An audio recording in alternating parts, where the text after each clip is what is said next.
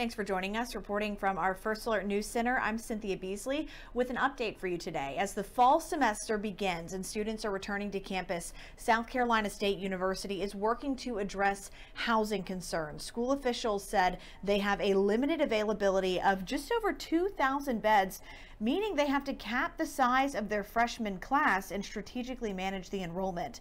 The recent Tropical Storm Debby also caused maintenance problems for more than 30 residence hall rooms.